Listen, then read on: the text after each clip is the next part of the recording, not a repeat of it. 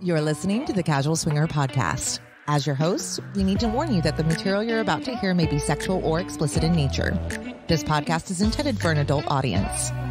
Now, we don't expect you to act like adults. What's the fun in that? We're a married couple living in Florida with over 13 years of experience in the lifestyle, and we take almost nothing seriously. Casual Swinger is a variety show, meaning we'll cover everything from music to events, travel, and even the occasional hilarious screw-up. Our show is about entertainment. We're not licensed professionals. Not anything. And our stories, commentary, and guidance should not be confused with the opinions of a licensed professional. Now that you know, let's take those pants off and get comfy.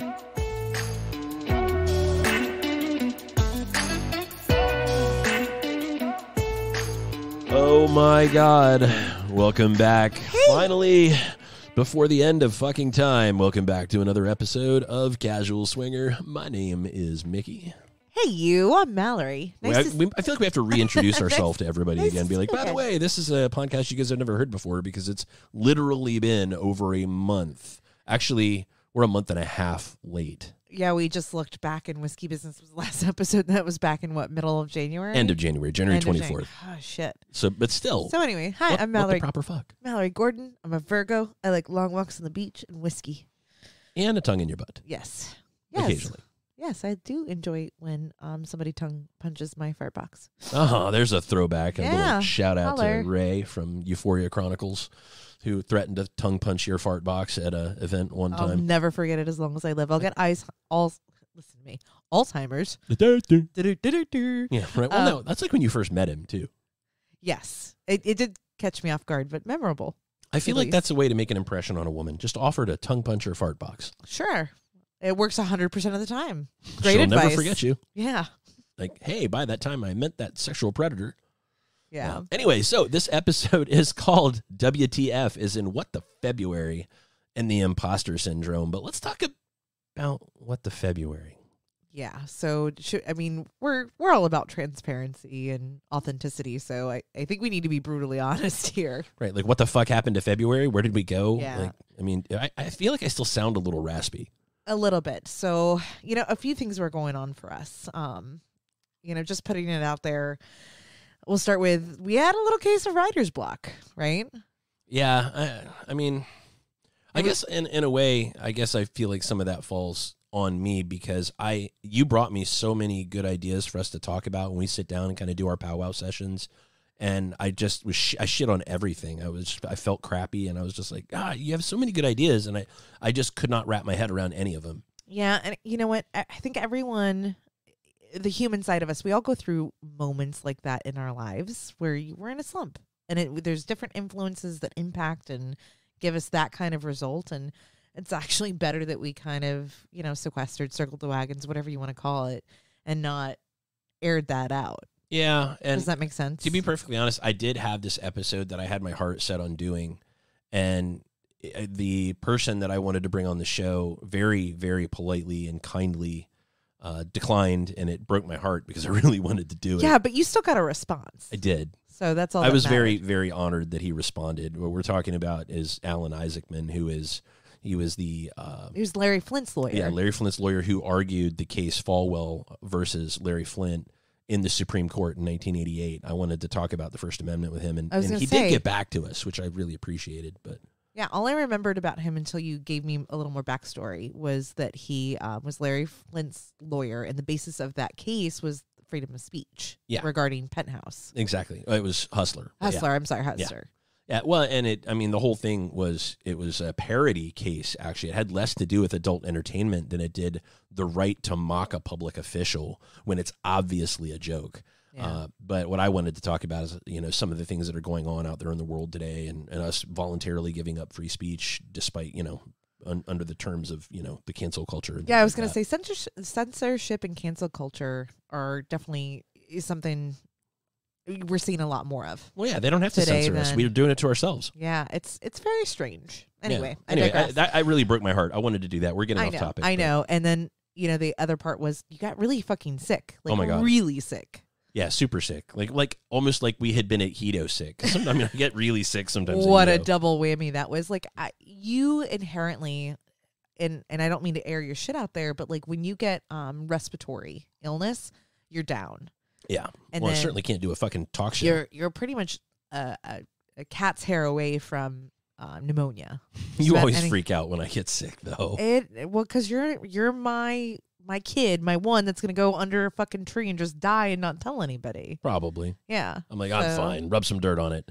Yeah, No, but you couldn't even talk. You could barely speak. No, like, I couldn't breathe. And it was just bronchitis, by the way, guys. It wasn't COVID at this time. This is the thing that, I know. You put foreshadowing. It on Twitter. Yeah, right? In literature, they call this foreshadowing. But no, it was not COVID. I checked. We took like 3 COVID tests. It was just straight up bronchitis. But the bitch of it was the doctors wouldn't give me antibiotics. So in their defense, especially for a viral infection, and I'll use air quotes there, you don't want to overprescribe antibiotics because when that happens, you become resistant to them at some point, right? We've created a culture where we were given antibiotics for total bullshit reasons. Well, and yeah, but I don't want to be sick for 2 goddamn weeks before they finally give me an antibiotic. Right, but it's a great example of a culture that we live in because we do a lot of telemedicine. Mm-hmm. That the value of in-person engagements with your doctor, because I think that was a differentiator for you. Yeah, and it took like 2 weeks for you to actually get the care and the therapies needed to get you through. Yeah, and I don't think they could actually see how shitty I felt over telemedicine. Like, I felt royally shitty. Well, and I finally had to call saying. a doctor who's a friend of ours. He's actually been on the show before and be like, help me, for Christ's sakes, this sucks. So I got the antibiotic. 3 days later, I feel right as rain, which is just in time for the corn feds and a bunch of other friends that we had coming in. We had a house full of swingers, and it was like the best thing ever. And it happened right in the middle of this fuckery on the show. Now, so you had just started feeling better. Yes. Like we were like, across the finish line, confetti and fanfare. Yay, and enjoying all this wonderful time with our friends, which it was absolutely incredible. My soul felt well fed after that weekend. I felt like we were us again because we had not been us for a month. Right? I've been sick so long. I literally looked at myself in the mirror and went, hey, me, it's good to see you again. Yeah. And obviously having Derek and Jess here is just, well, I mean, I don't know how else to put it except they're family. I mean, they're amazing. They really are. And they're the people, if you're around them and you're not in a good mood, that's on you. Yeah, you obviously have a fucking problem if you're not happy with them around. And of course, we had a bunch of other folks here. We had our friends from South Carolina. We had some more friends from Iowa here. We had some friends from down the street. I think you owe Skull Couple money, by the way, for that reference. Ah, shit. Yeah, I do. Skull Couple called that shit. Damn it. Anyway. All right. Well, I digress. Sorry. So thanks for bringing that up. All right. I guess I'm sending him a beer. But anyway, the gist of it is one of the couples from Iowa that is not Derek and Jess, came here directly from Hito on the Rascals trip. Which was amazing, by the way. They went on the Rascals trip and then came, totally adjusted their plans to come see us. Right. By the way, they did not have a flight out of here when they got here. Oh, I didn't know that. Yeah, we would have kept no way them. to get back to Iowa. We would have kept them forever. That's fine. They are amazing, and they're super cool, and we actually really, really, really enjoy their company. Yeah. And our friends from South Carolina. Yes, our friends from South Carolina are absolute hoot, which they're in the water sports business, and the only reason I bring that up is because our neighbors that know that we're swingers saw their truck that said water sports on it and come over and are like, so is there some new shit you guys are into you need to tell us about? I didn't even think of that. Oh, yeah. That's great. That happened. Of course, that's the mouth of the South in the neighborhood, so she probably told everybody we were getting pissed on here. Oh, no, it doesn't say golden showers. It just said water sports. Well, I think that's the same thing. She probably doesn't know. I don't know. She's kind of a freak. She likes ball gags and shit, remember? I don't know that says she's a freak. Oh, Maybe she's just into ball gags and shit. Anyway, so yeah, they came in for a weekend here at the compound, and we had a really good time, except the folks that came from the Rascal trip happened to bring COVID back from Jamaica. Why don't you just call them out? Well, they did, and we've done it. We went on that trip, and we got COVID. It is a little fucked up that we avoided going to, obviously mitigate our risks there, and then we don't go and we get it. COVID anyway. Now, granted, thankfully, knock on wood, it was a mild case for me. It was speak annoying. For yourself. It was annoyance. You definitely got hit with a ton of fucking bricks. Well, I was just coming off of having bronchitis literally days before. Right, and your immune system was depressed, and you're a mess. Literally, it's been almost 2 weeks now. Yeah, I'm still testing positive. Yeah, and I mean, but at least you have a semblance of normalcy to where, I don't know, you can breathe. Oh, yeah. Which is great. Yeah, I'm going to start working out again tomorrow. But I really do think that it's crazy how much different your immune system is than mine, because I was literally just laying there feeling like I was going to die for days and days and days on end. And you were down for like a day and a half, and then you're bing right back up and upstairs working out again. Yeah, it was like 3-4 days. I swear to God, you're a cyborg. Maybe I am. I don't know. You're fuckbot 3000. That's what we're going to call you from now on. You know, I will say that my immune system got a lot better when I quit smoking, which, by the way, it's going to be a year. Fuck yeah. Congratulations to me. Just get a big Woot. round of applause for our friend Mallory. No. Okay. Did your button not work? No, I missed the button. Of all the times for giving you me not a to round hit of the applause. button, I was actually encouraging that. Okay, here it goes. Thank you. Thank you. I love you too. Round of applause for Mallory. No, but, you know, I do think that it was amazing and it sucked. And that's really kind of what happened, guys. We just got sick and then got sick again. And of course, there was just confluence of events. I hope you guys forgive us and hang out and enjoy the rest of this show because we got a lot to talk about. If you're still here, thanks for hanging in there. Yeah, right. Thanks for not abandoning ship. Hey, let's talk about PCAP real quick. Yes, PCAP let's is, get on to the 60% sold out? Yes. And oh my God, I'm so excited. I started shopping for my theme night outfits and I can't fucking wait. Some of it's a little left up to interpretation. I think I'm going to take a weird spin on it, but I'm still fucking jazzed about it. You know what? We did PCAP in Miami and I did not go full Don Johnson, but I'm doing it for this one. White linen suit, baby. I think I can feel my heart rate increasing because I'm so excited about it. And this is no bullshit. It may be my favorite lifestyle event. It's not maybe. It is mine. It's so hard not to chalk it up to that because not only do we get to see some of, our favorite humans that we've come to know, especially over social media over time, we always get to meet new people. The events are always on point. The extras are on point. Kate always keeps something under her hat as an element of surprise, like the burlesque dancer at the gala night. Like, that was fucking amazing. And like half the people had never seen a burlesque show. Count me among them. Yeah, I know. I was so shocked. I'm like, we've been together 16 years. We've never seen a burlesque show. Well, probably because I didn't know what the fuck it was, so I didn't go in. Yeah. So anyways, I digress again. I'm just totally pumped. So I hope if you're listening and you're thinking about summer plans, please consider joining us at Podcast-A-Palooza in Palm Springs. Yeah, it's in Palm Springs, California. That is the golf capital of the universe, if you guys aren't aware of it. It'll be the swinger capital for a weekend. Yeah, right. I can't tell you which hotel it is, but I'm telling you right now, it's the biggest hotel we've ever done PCAP at. There are a bunch of new folks that just got added. Right, folks like 4 Hour Play and Swinger University, they both just got added. If you haven't checked out their shows, make sure to go check them out. 4 Hour Play is pretty interesting. They're a very young swinger podcast. I think they're both barely 30 years old. Oh my gosh. So they're kind of, talking to a different generation there, which I think might be kind of cool. Hey, I'm an elder millennial. Like, if they're not totally, maybe they're separate from my generation, but. Well, we'll probably get into it more next episode, but I got new glasses, so I'm feeling extra old. I look like a fucking English professor. Hey, that's fucking hot, by the way. For some people. For your wife. Okay, well, that's helpful. All the hot chicks that want to bang you. That's a like, cute, come on. Anyway, back to PCAP.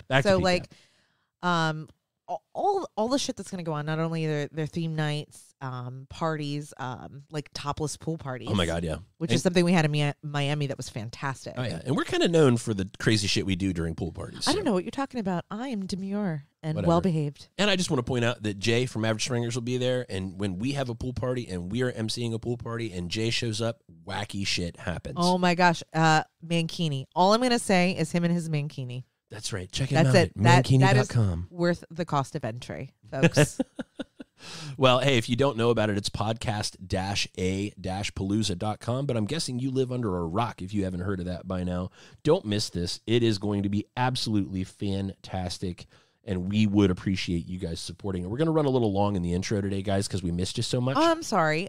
I'll hustle it up. Nah, you ain't got to hustle shit. I just wanted you guys to know that we're doing that on purpose a little bit today. But let's talk about our new partnership, because we do have a new partnership that is leading into something we're going to talk about next episode. This is so cool. And I'm not going to lie, I was a little skeptical about the conversation when it started, right? But more to come to this. We've started down the road partnering with a whiskey brand right here in Florida, Payne Whiskey. Yeah, that's right. These guys reached out to us, and I went down and met with them a few weeks ago. It was in the lull right between COVID and bronchitis, and I managed to go meet with the CEO, and I was really impressed with really where they were headed with the brand. They're targeting the lifestyle for their brand. What I love is they're not just targeting, they're embracing the lifestyle, right?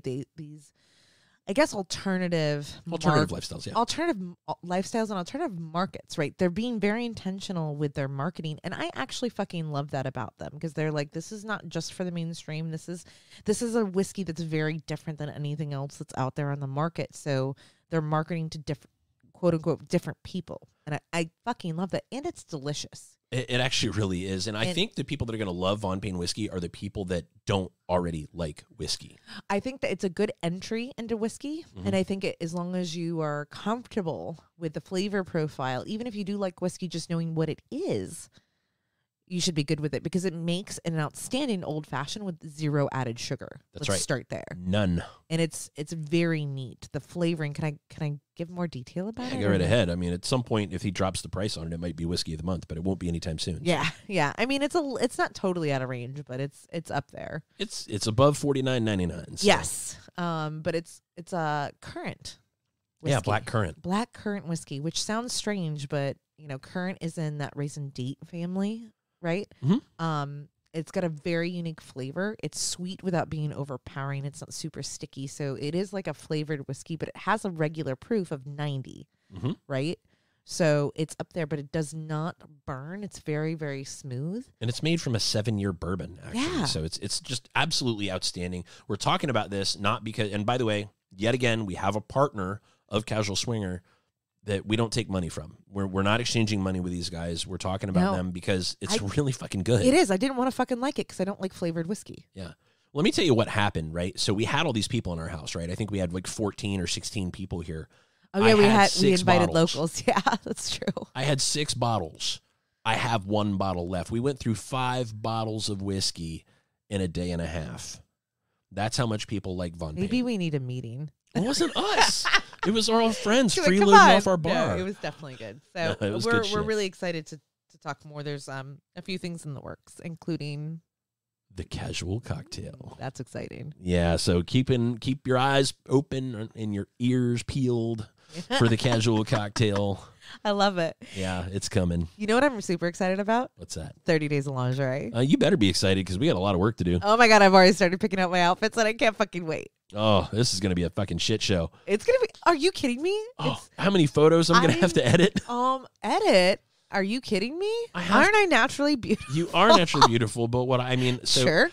I tell people all this all the time. The only editing I do to Mallory's photos, I put them on brand for us because we do have a very specific photo style that we do. And I think you're like, you don't want people posing as me too. No, so I watermark them, but I also take your tattoos out. Oh, that's true. Yeah, a lot of people don't know I have tattoos. Yeah, well, and I do that because they're personally identifying marks, and if somebody does steal one of your photos, I don't want it to be personally identifying for you. So other than that, I don't edit your photos. Yeah, that's true. But I do feel my self-confidence in the month of April skyrockets because of this exercise. So thank you, Kate, at Wanderlust. Yeah, this is going to be really, really cool. So, by the way, that is hashtag 30 Days of Lingerie on Twitter. If you're not looking for that starting April 1st, you should be, because some of the sexiest women on this planet are going to be posting pictures of themselves. Gosh, it's like masturbatory. I can't wait. Yeah, I'm that pervert. And all of our ambassadors at casualtoys.com are going to be participating. So pay attention to what those ladies are doing. I'm very excited about that. I won't be able to help it. I love them. We got Allie and the peppy pineapple and honey spoon. All kinds of good stuff going on there. All right. So what else we got? We got one last thing. This is actually what we're going to talk about today on the episode. Yes. So let's really get into the meat of this. I think we touched on it just a wee bit in the intro here. Just a wee little bit. Just a wee little bit. We're going to talk about the imposter syndrome. And this may be very relatable from a, human perspective. And when we put it into context here, you ever feel like a bad swinger? I do. Yeah, we did. We do. All the time. Yeah. For the last, month and a half when we've been living in a hole. Yeah. So we're going to dig into that today. We did have a great time with our friends, but, how it left us feeling like maybe we were missing the ball on something. I mean, what's your takeaway? I mean, I felt a little bit like an imposter. A little bit. I often feel that way. And again, we'll talk about that here in a few, but especially when we have everybody here and we're entertaining and we've got folks around and we have every reason and every opportunity to play, but we don't. Or at least to ask. Yeah, we don't even ask. Or We're so imply. busy doing what we do that maybe I wonder how many people ask themselves, am I doing it right because somebody else does it differently? Mm-hmm. And am I an imposter because I don't? So we're going to talk about that here in a couple of minutes. But before we do, Mallory is going to, for the first time in quite a while, tell everybody how to find us. Oh, shit. I forgot who he is. Best of luck, Mallory. And right. Go. And we are Casual Swinger everywhere. You can find us at casualswinger.com. Feel free to shoot us a message or questions at podcast@casualswinger.com. Like us, would like to say something nice, please feel free to say that on, Apple Podcasts or Apple Music, wherever the fucking podcast lives. Wave a fucking flag in your front yard, whatever you want to do. Yeah, but if it's negative, just keep that to your fucking self. Eat shit. And we're also on social media. That's Facebook, Twitter, YouTube, and Instagram. And you can also find us on the dating sites. It's STC, SLS, Cassidy, and Double Date Nation. How could you literally forget that? I didn't forget it. I was pausing for dramatic effect. Oh, it was very dramatic. Yeah. No, I got to tell you, there's no chance I would have been able to do that after not doing it for a month and a half like you just did. So. I actually sat here stressing over it for the last 15 minutes. So is that why your palms are sweaty? Yes. Knees weak, palms are sweaty. Yeah, my mom's spaghetti. spaghetti's right here. That's gross. That's disgusting. Guys, we'll be back in just a hot second. You've been listening to Casual Swinger. 2 trailer park girls go around the outside.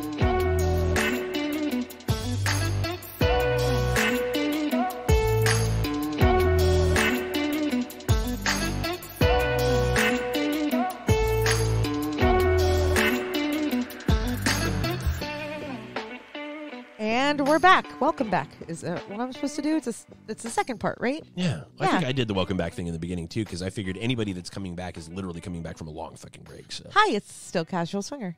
Oh, yeah. And it's not been another month. No. Hi. It's only been literally like 30 seconds. This is the shortest break ever. Love it. Can we call it the next episode? That would save us some time. Oh, I feel like now I need the Dr. Dre music to go. Yeah, next episode. Yeah. Okay. So let's get into imposter syndrome. I think we need to give the folks listening a little background on what it is exactly. So imposter syndrome is the idea that when you have a lapse in activity that maybe you're not like in the lifestyle anymore, or that maybe you don't belong in groups or parties that you used to attend, or whatever reason, you start asking yourself different questions, right? And I think that's kind of the context we're living in as far as the application of it right now. I think certainly for us, yes, but I think it's also, when you go somewhere to a party or to an event or to a club, and everybody, for example, let's say, 11 o'clock rolls around and the dance floor is half as full as it was an hour ago. And you go, where the hell did everybody go? Well, everybody went to the playroom. And you go, oh, well, that's not us. We don't want to go to the playroom. Does that mean you don't belong there? Are we good swingers? Are we actually, can we call ourselves swingers if we don't do what everybody else is doing? I mean, how the fuck do you even define that, though? Like, what is a good swinger? Well, and that's just it. No one can define that for you, right? I mean, are we supposed to sit around asking ourselves questions like, how often are we supposed to play and still be able to call ourselves ethically non-monogamous, consensually non-monogamous, swingers, lifestyle, whatever you want to call it? I mean, there's so many goddamn labels out there.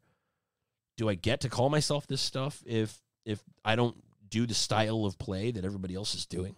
I think those are valid questions, and I'm going to go ahead and just burst my own little bubble here, because I really feel that comes from a place where I'm concerned about what my peers think, and that they will feel like I'm an outsider or an outcast, which goes back to fear, right? Sure. The false evidence appearing real.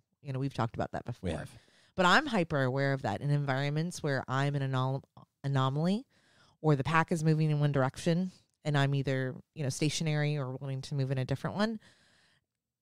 I'm very comfortable in the decisions I make, but there comes a point where you start to question that and go, okay, who has visibility to this, and how much are they noticing? Are they qualifying me in the process?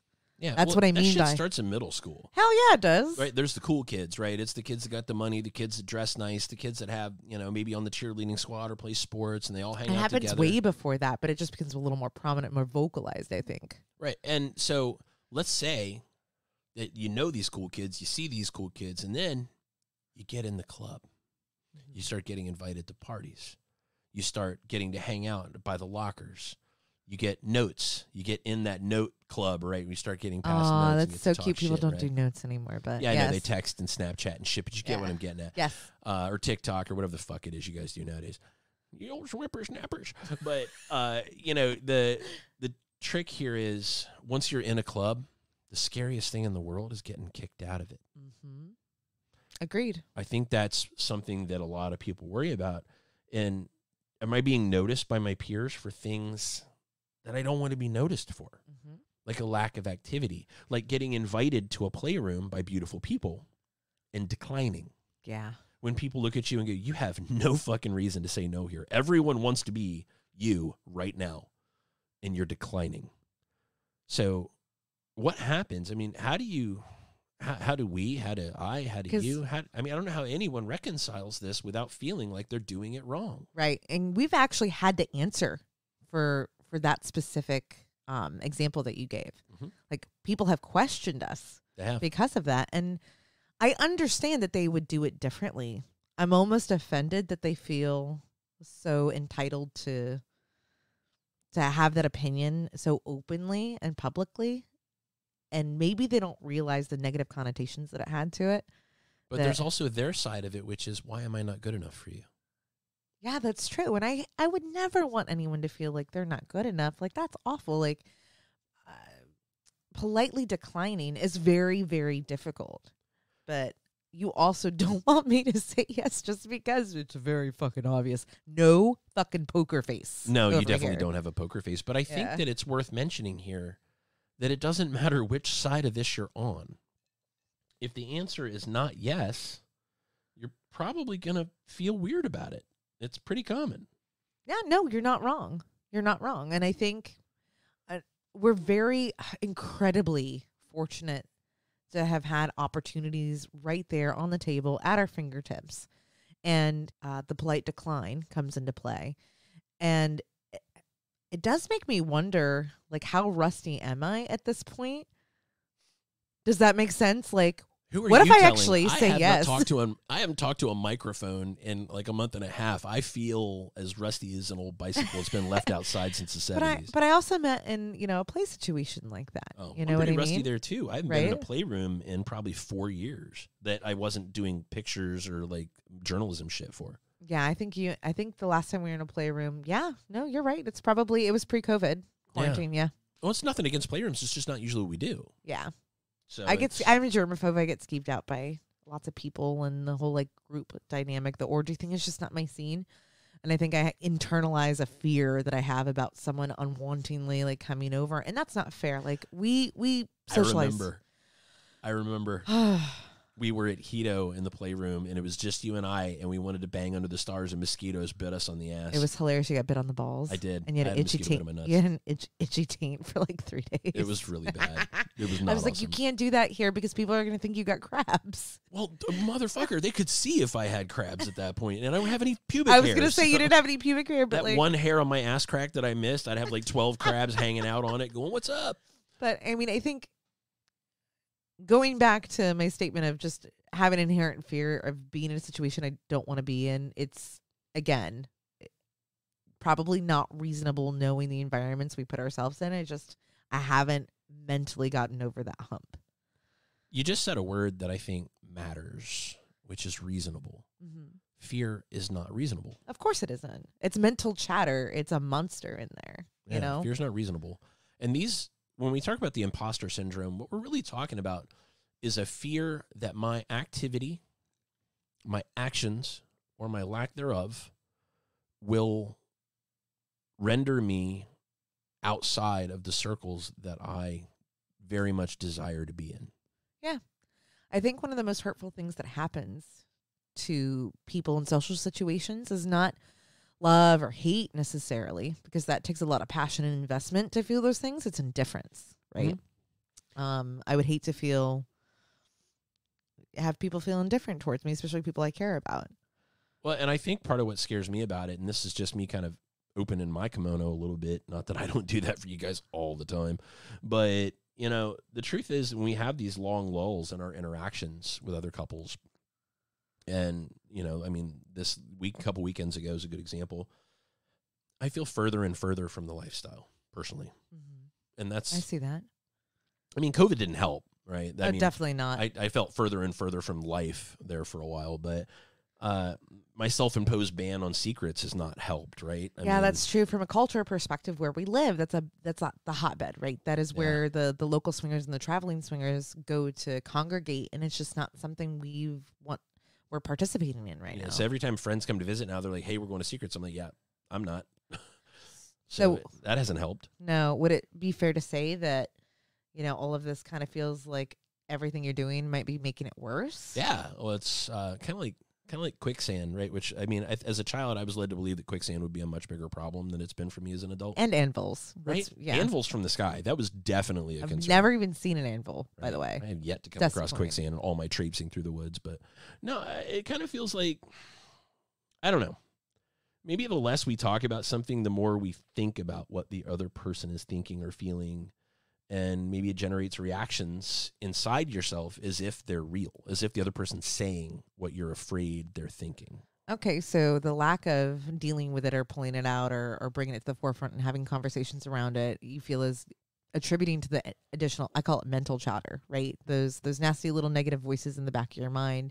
And then it's assigning these emotions and feelings that may or may not be real in the first place. Yeah, like I'll be sitting in here and I'll go, well, we haven't talked to a couple in a while. We haven't been out in a while. We haven't gone and done anything in a while. Well, Mallory really doesn't want to anyway.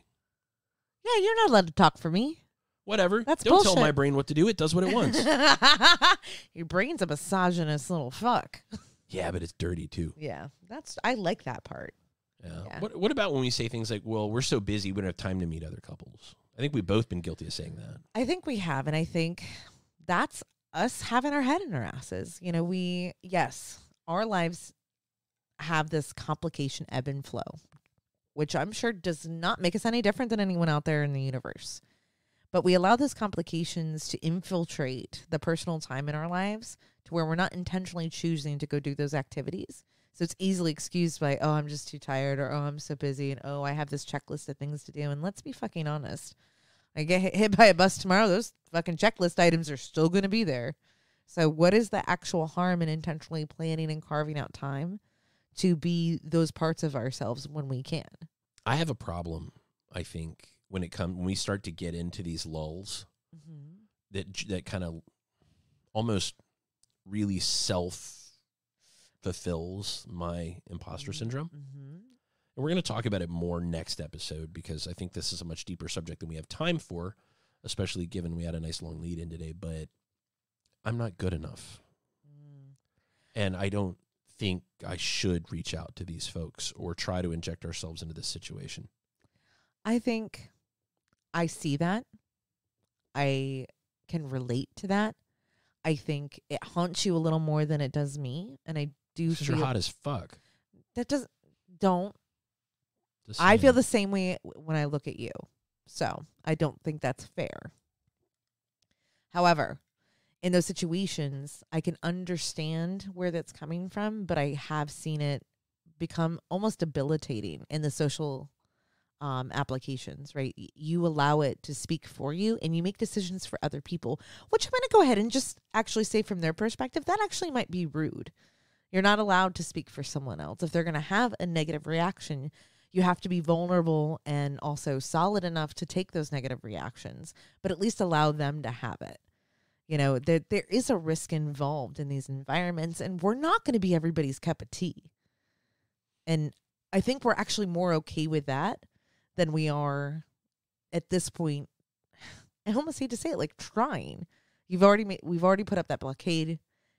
You're saying I'm not good enough, so I'm not going to move forward. So it makes you stagnant, stationary, which just, I think, I usually end up sending the message. We talked about this before. I usually send the message that I'm not interested. I know. It's easier than being told no. It's so strange. Yeah, it's strange. And I find myself as your partner struggling to find ways to help encourage you, but also give you the space you need to work through that. To be supportive and your cheerleader and build you up from a confidence perspective. But it also goes back to like happiness is really self-propelled. So is fear. Right. I can create the environment for you, but you have to choose that path. You have to want to be happy You create your happy. I can give you the tools, I can support you, but I can't necessarily make you feel it. Does that make sense? Yeah. Am I talking out of my ass? No, you're not. I mean, I think it's, I think some of these things we're talking about can become intensely and deeply personal very quickly. Mm-hmm. I mean, especially when we start talking about fear, because it stacks up. Fear is this just self-fulfilling monster that when you focus on it, it's one of the few times, and I don't have a man bun, so I really can't do this a lot, but when I quote Nietzsche, for example, and I say that when you stare into the darkness long enough, eventually it'll stare back at you. Mm. And this is what got you laid, by the way. Oh, is it? Yep. 100%. This in the 80s stripped album. Oh, that was a good one. Yeah. Pulled some music out of my tail for that one. But I honestly think that when we really focus on asking ourselves questions where the only answer is driven by something you can't control. When I'm asking questions where the answer is something I have no control over, and I try to create answers for the thing I have no control over, it's almost never going to be good. Unless you're this wildly positive narcissist that thinks that nothing bad can ever happen to you and that everybody loves you and everything. I mean, I only know one person like that, and that's Sheila. Right? But that everything is perfect. Everyone loves me. No one could possibly not like me, and everything's going to be great for everyone. I just don't know people that think that way. So when you start asking these questions and focusing on these things, the reality is it can happen to anybody. The imposter syndrome can set in and make you feel like you don't belong. And I think it can happen to anybody, anywhere, anytime. And in my case, I've got a case going on because, throughout this gap in our show, February was brutal for that shit. It was. And the longer, every week that went by that we didn't record, I could see it weighing heavily on you. Because, we do this because we enjoy it. But I could see, you felt like you were letting people down. You were letting yourself down. You felt like you were letting me down, our listeners down. And I love that about you. And I'm sure our listeners will agree. The show isn't tailored for an audience per se. Like, we don't custom make this for demand and notoriety. We do it because sharing some of these experiences hopefully might help somebody. Maybe not. Maybe it's just a little funny to hang out with us. Or maybe everybody has different reasons for listening to this. Maybe they openly mock us, and that makes their day. Like, who gives a fuck? I do some dumb shit. At the same time, we do this because we, as a couple, enjoy it. Yeah, I think that's definitely true. But it weighed heavily on you, and I think the further out it got, the worse it got. You and I had a very candid conversation, and I was legitimately concerned that you were going to throw in the towel just because at that point you felt like there was no point of no return. And I'm over here going, it's our motherfucking narrative. Like, we have total control over this. It's fine. Guys, I'd like to just point out just for a moment that Mallory's vocabulary, when she says that we had a candid conversation, what she means is we were yelling at each other. Wow. Look at you. I got in trouble for doing that. What you really mean is I'm not allowed to do that. So you can't flip the script on me and use my tools. Well, I'm just saying I was getting my ass chewed because I had my head in my ass because my confidence was in the shitter. And I'm sorry for that. But you know my methodology. I give you a wide berth and I show you love and I show you support. And I give you the soft side. But there comes a point where mama has to put her foot down and go, enough's enough. I've babied you. I've coddled you. I've supported you. And it's just getting worse. So let's get our big fucking girl panties on, pull up our bootstraps, and figure this shit out. Combat boots, yeah. Yeah, come on. You do it for me. Yeah, probably. Actually, I have. But, I think our time has been so limited with the new jobs and the stress that's come from the new gigs, and I think it's just kind of infiltrated into other aspects of our lives. And I'm not actually pointing just at myself here. I think you too. Yeah, no, absolutely. I 100% again relate. I do see this as a little more of an outlet for me. But my confidence, providing additional, this episode was primarily orchestrated by you. And I felt more confident about recording it, knowing that you had the reins on that, because I'm a little hesitant. You did poo-poo my ideas. So, I'm a little reserved about providing that kind of feedback until, there's we got this one under the belt, and then Yeah, I'll have my confidence this back. episode and the next one are kind of laying me on the table for the room, right? So I'm sorry. I'm just saying that, what came this time that you guys are hearing, and next time, I swear to God, I'm literally going to record an episode with circus clowns or something after these 2 episodes, because I feel like they're heavy, and heavy scares me.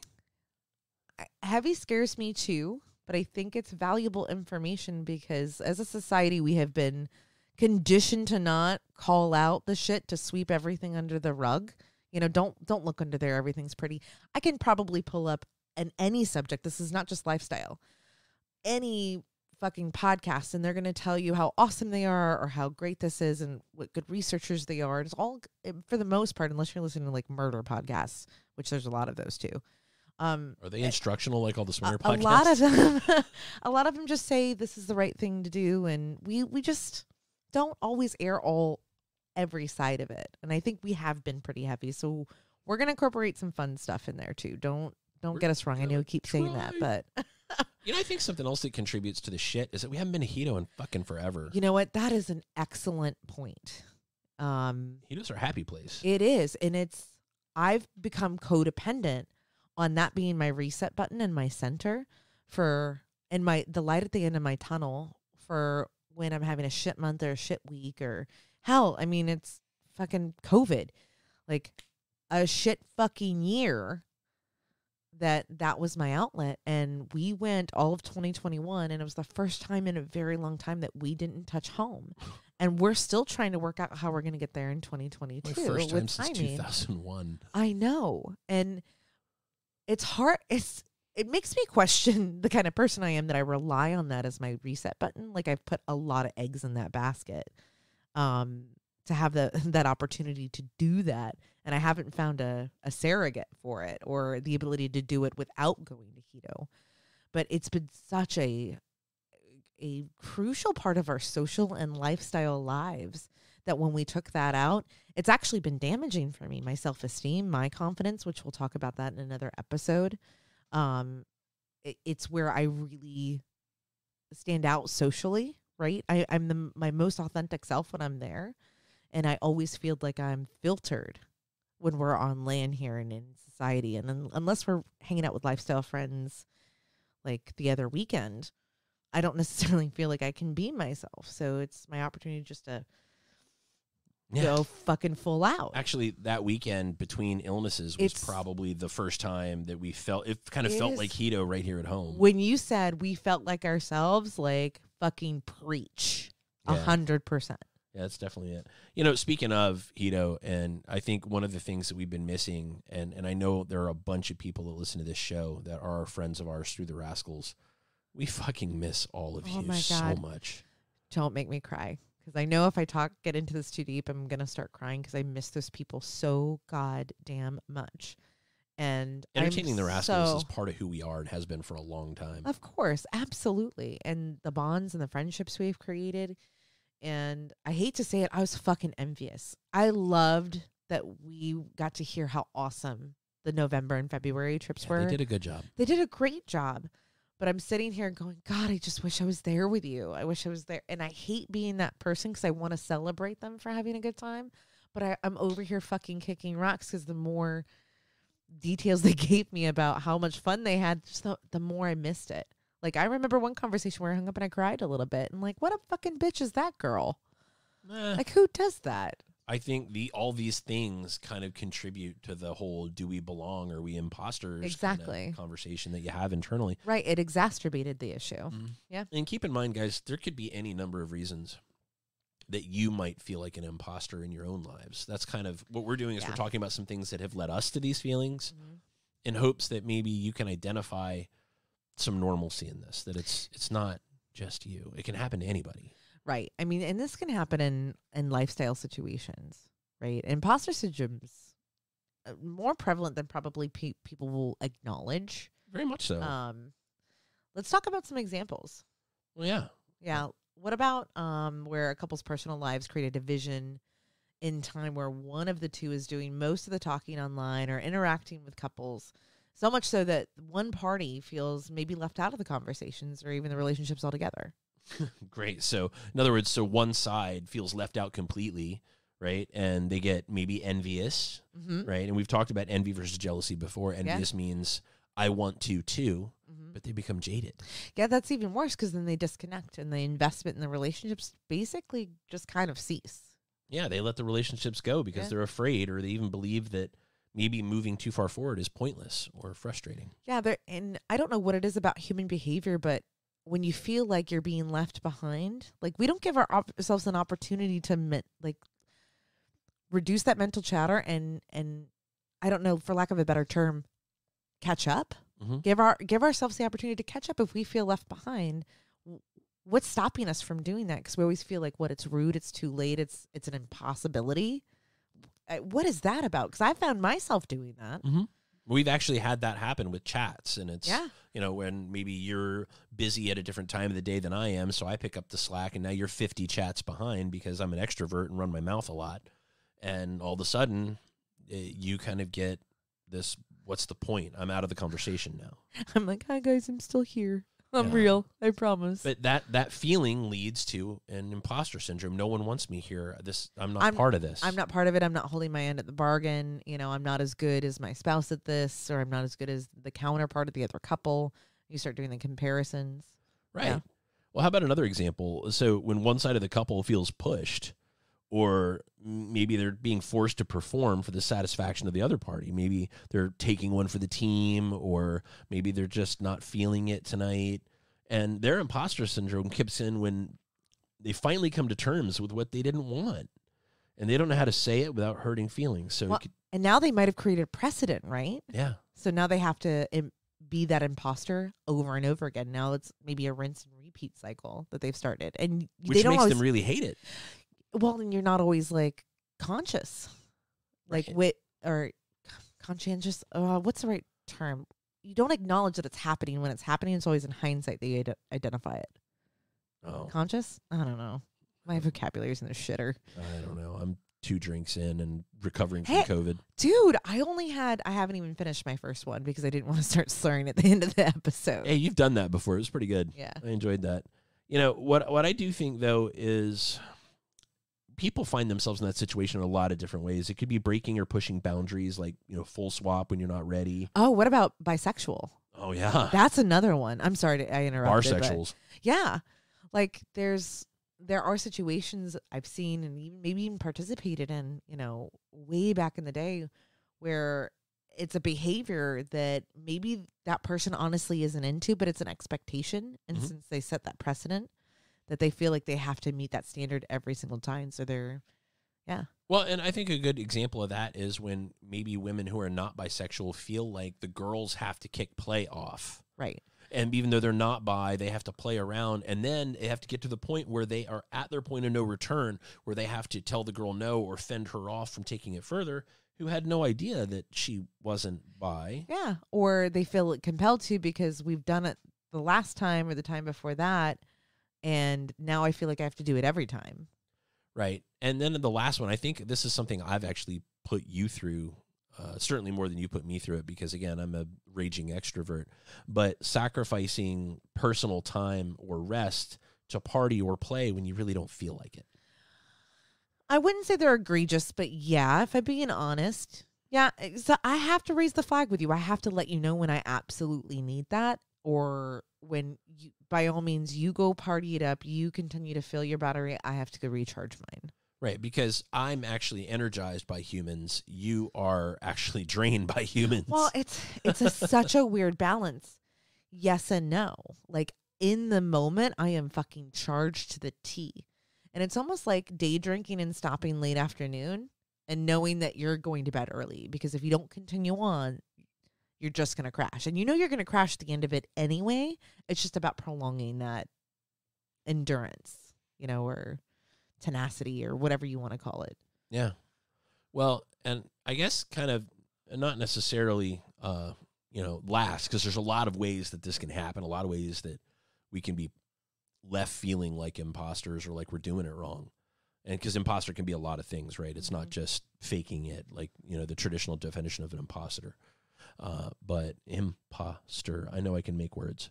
But, when we had everybody here a few weekends ago. I kind of came away from it feeling like, did we do something wrong? I mean, did people want something and I missed it? Am I a bad swinger for not picking up on signals? Did somebody?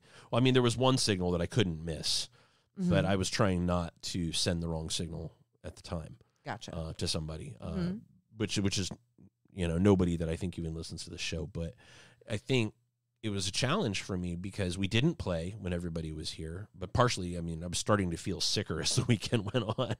Yeah, it was a weird time. Like, I honestly think if we had tried to tee it up, the timing was just off. Because we went from, like, I had the really weird period, right? The one that came in between. Did hit in a weird time. I think that was work-induced stress, honestly. Yeah. And so my hormones are just all over the place. I had my blood drawn this week to get that shit checked.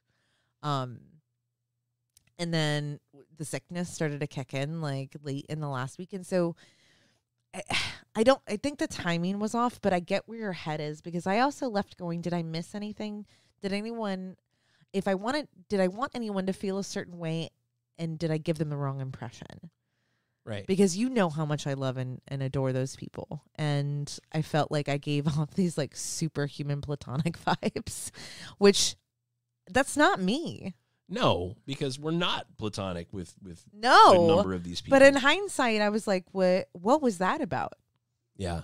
Well, and then from my side, right, once again, did I send the wrong signals by not asking for the business or not at least being a little more sexually playful?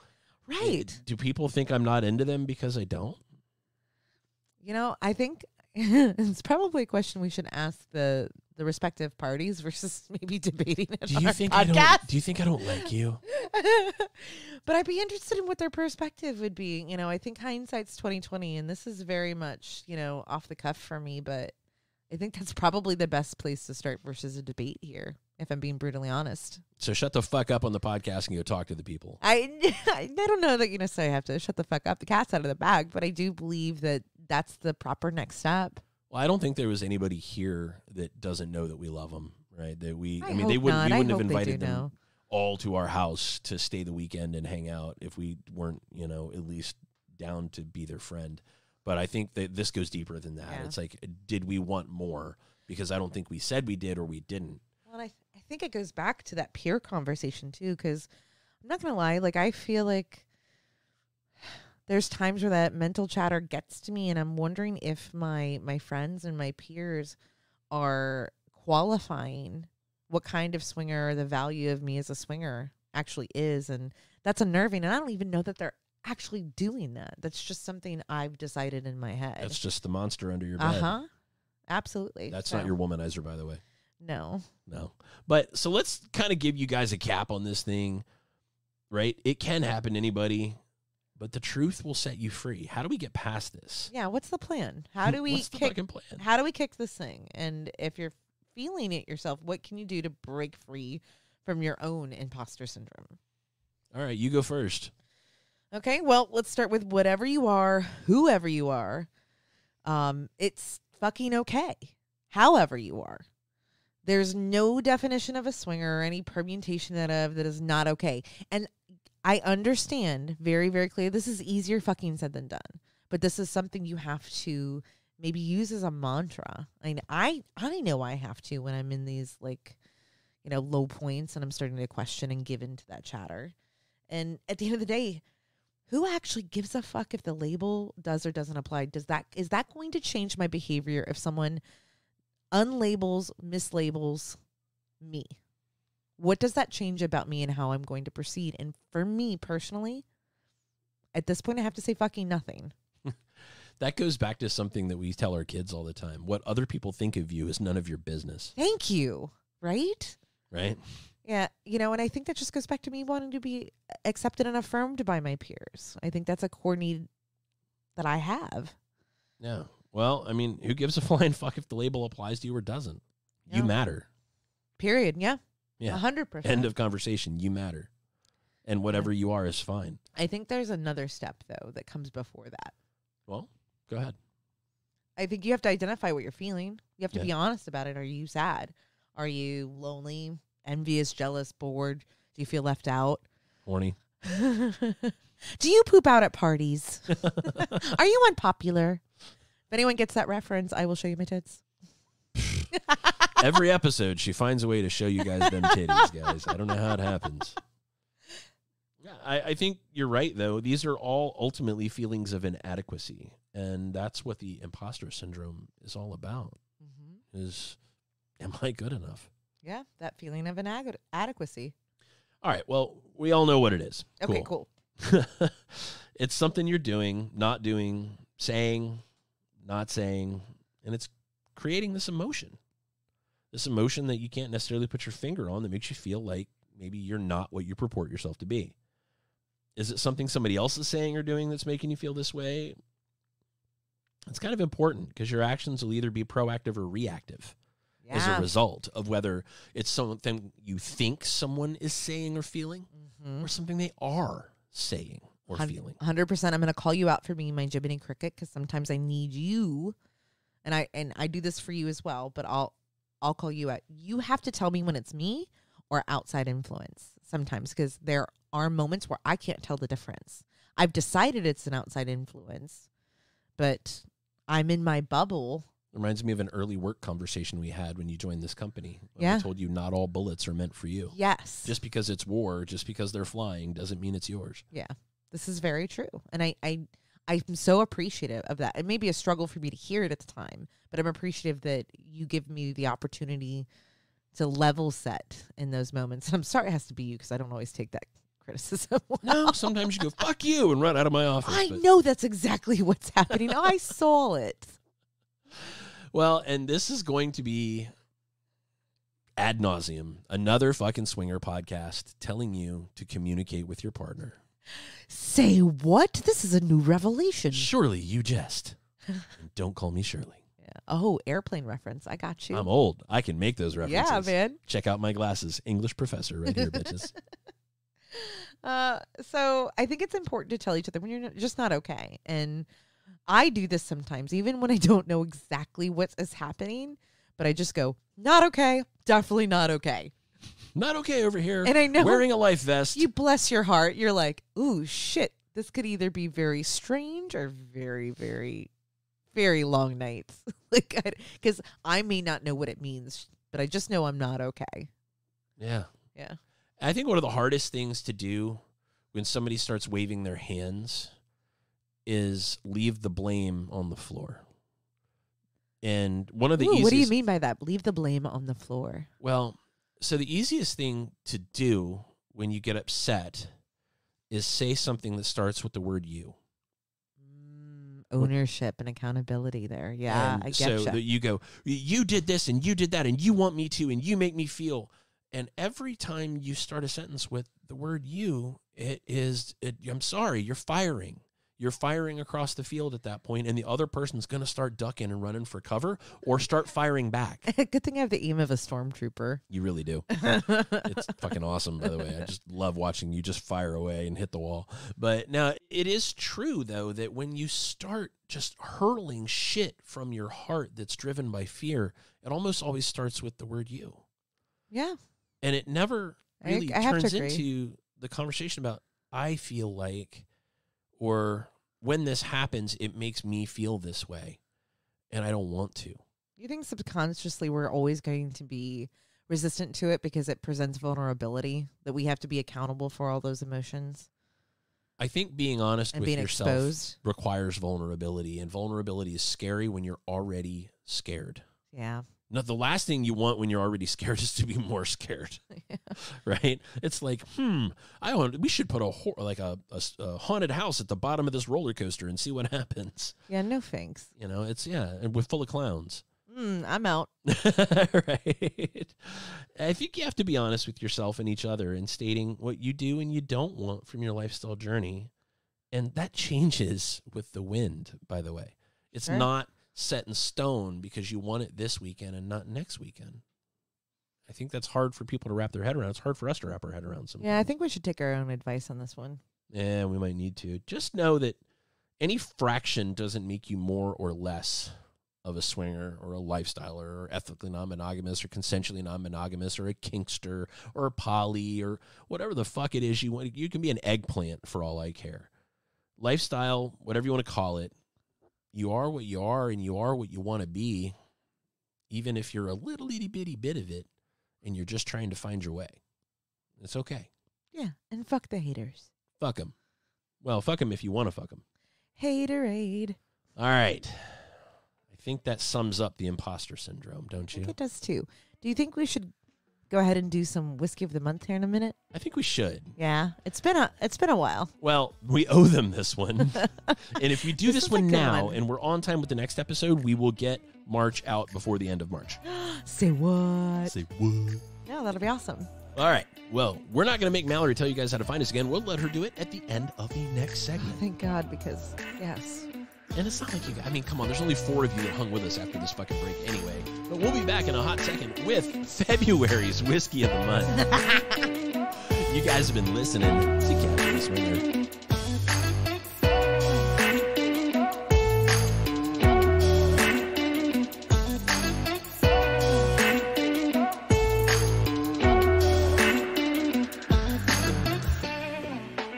Oh, back one more time to finish this episode off with Whiskey of the Month. This is still Casual Swinger, and this is Mickey. Yes, and this is Mallory. Guess who's back?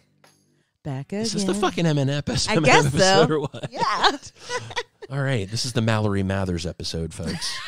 Oh, that was a good one. Yeah, right. So we're going to do Whiskey of the Month. Whiskey of the Month is brought to you by fucking us because we don't have sponsors. No, we don't, but I love this one. I'm so excited. Well, no, before we get into that, of course, this little line from our friend Starry and Whiskey of the Month.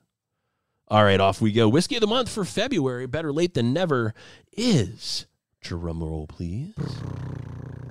Is that a drum roll? No. That was a really bad drum roll. Okay, sorry. Bib and Tucker. Yay! I'm so excited. So this is one of my go-to bourbons personally, and it is a bourbon. It is. It's Yes. a 6-year bourbon. Which I'm impressed. I find this bourbon to be rather smooth. It's definitely a staple. It's probably in my top 5 most frequented bourbons, especially when we're out and about drinking. Yeah, if you see it, you get it. And that's something I've always noted about it. I will tell you guys, this is one of those bourbons that Mallory and I disagree I was going on. to say this is, and I can see why it's polarizing. You're either going to love it or hate it. So if you love it, you're welcome. If you hate it, talk to Mickey. This is proof, by the way, that we equally contribute to this show. Because this one is not one of because mine. then you guys can hate it together. No, That's right. I don't know that you hate it. It's just not one of your favorites, and you don't tend to gravitate towards these younger bourbons. Yeah, it's true. So this one was born in Tennessee and aged for 6 years. Bib and Tucker is a small batch bourbon that is marketed for its discerning whiskey consumers. So meaning they acknowledge it's a smaller market. Yeah, for this do. flavor profile. At the price point, too. Yes. So the small batch bourbon has received multiple accolades, including 90 points from wine and 96 points from the tasting panel. So a small batch whiskey is comprised. Okay. Of a selected number of barrels that are mixed together to create a desired taste. So this could range really differently depending on the kind of whiskey you're talking about. So they can be, 10 to 50 different barrels? That's the general standard for it. And the reason we're talking about that, guys, is that a lot of people confuse small batch and single barrel. That's true. And single barrel means it was poured from a single barrel. Small batch means it's a blend of a number of barrels. Excellent. So a blended bourbon, if you will. But blended with others kind of like it. It's not a blend with like a black currant like Von Payne was in the earlier part of this episode. Correct. Similar recipes. Exactly. Mm-hmm. The aging and the finishing is where it really develops its flavor anyway. That's right. So, yeah, well, it's like Ingrid said in our last episode, let the wood do the work. So I'm going to just let you know, it's my favorite. Next to Willett's, it's my favorite bottle. Oh, it's the coolest bottle in the business next to Willett. I think. It's definitely inspired by a throwback to like the 1800s saloon era. Like you look at this bottle and go, I have to uncork it with my mouth. Right. You do. Like you just rip it off like you're in a saloon, yes, and swilling it. Spit it out, take it right from the bottle. Like it's a beautiful, very well done bottle as far as nostalgia. Well, it's funny that you mentioned that because the words Bib and Tucker are actually a throwback to an 1800s phrase. Get the fuck out. I didn't know that. They are. It's actually the phrase Bib and Tucker was used to describe one's finest attire. Ooh. In the 1800s. So when you went out for a night on the town, you put on your Bib and Tucker. Oh, get out. I'm totally using that forevermore. Yeah. So that's something cool about that whiskey. Yeah. So it kind of looks like the way they designed this to nod to that area. It looks like an enlarged flask, right? It but does. it's a dark brown bottle with embossed words on it. So it almost looks like it came from like an apothecary or like the snake oil salesman back in the day on the wagons, right? Yeah. Yeah, well, I think it's kind of a throwback to the refinement of that era, right? I mean, it's just kind of the embossed, like, stand-out letters on the bottle, because there's no label on the bottle. There's nothing. There's one sticker. That's it, and it's over the top. Yes. I mean, there's really nothing to it, and there's a little, like hand-strung label kind of tag hanging off of it. Even the cork looks hand-drilled or pressed. Right. So I think that it really makes it feel appropriate for a special occasion, a dinner party, hanging out with friends. Yeah, it's ornate. I would definitely describe it as ornate. Sure. Now, this bottle retails for $48.99 at Total Wine everywhere in the country for the 6-year. If you go upwards from there to the 10-year or higher, or the clear whiskey, for example, you're going to pay a little more for it. But the $48.99 price point does qualify it for Whiskey of the Month. Yes. This is true. And again, one of my top 5s. We'll get into the tasting notes in a minute, but on your research, you said it was founded in 2013, and I didn't realize it was that young as far as a brand goes. Yeah, it was fairly new on the scene, right? I mean, and it was founded by a guy that's famous for wine. This is another one we found, because we'll talk about the 19 Crimes, Burning Share, and all that stuff at a later date. Mm-hmm. But this is another really great bourbon that was founded by winemakers, and I find that fascinating that there's this transition and knowledge base that goes along with it. So this guy's name was August Sebastiani. Yep. Right? And his company, 35 Maple Street, initially launched Bibb & Tucker as an 8-year bourbon from an undisclosed Tennessee distillery. But by the time the brand started shipping, it was being bottled as an OEM in Crestwood, Kentucky. Yeah. Which I found interesting. Yeah. Well, and, one of the biggest delays was starting the brand was the bottle. Yeah. They had such a vision for what this bottle was going to look like and feel like that it was actually arguably more important than what was in it. And you have to have an appreciation for their go-to-market strategy and their investment in the visual aid that comes along with it, because let's face it, so a good portion of drinking is partly mental. The look and the feel, the taste and the application is totally part of the experience. But let's all be honest, we're suckers for cool bottles. Well, I think it goes back to, if you want to like something, there's a better chance you will. Yeah. Right? And that can go for a lot of things in life. If I want to be pissed off and I don't want to like something, it's going to be a lot harder for me to like it. I mean, I did not want to like Von Payne. Yeah, that's true. When I got it, I looked at the bottle, I looked at everything they were trying to do, and I went, I'm so pissed off that somebody's targeting the lifestyle. And then it was amazing. And this is another one where, I mean, if you want to like it, you're probably going to. And Bibb & Tucker, we'll get into the tasting notes here in a second, but that 18-month delay with that unique bottle, I mean, it's an amber customized bottle that created so many issues for these guys and really kind of gave that allure back.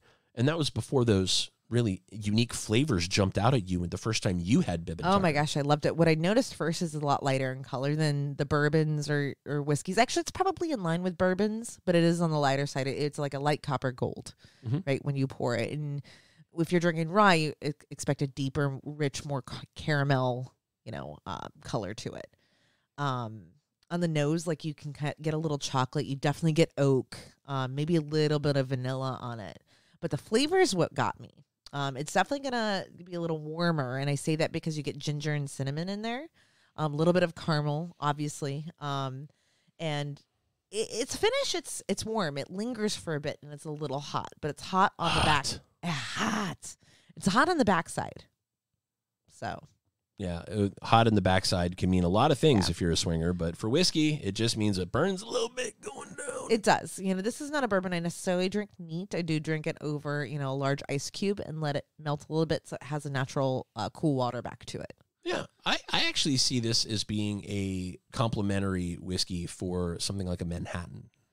I think, I can see that in a Manhattan when you add the sweet and the bitters to it and to help balance that out a little bit. Balance out that hot a little bit. Yeah. But these guys, by the way, they're It'd not... actually be good in a French 95. Oh, yeah. Yeah. There you go. Now you're talking Ingrid's language, right? But these guys are no longer owned by Maple Street, by the way. They're owned by Deutsch Spirits, and Bibb & Tucker is part of a brand family that now includes stalwarts such as Masterson's and Redemption Whiskeys. I was going to say, Deutsch has really scooped up some really good brands. Yeah, those are slick bastards. They knew what they were doing. They picked up a couple of really good ones, but they know what they're doing. But we're going to put a link to Total Wine in the show notes so you guys can check out Bibb & Tucker for yourself. But this is a nationally available brand. You should be able to get it just about anywhere you love whiskey. And remember, for the $48.99 price point, you should be able to find that just about anywhere and qualify for Whiskey of the Month.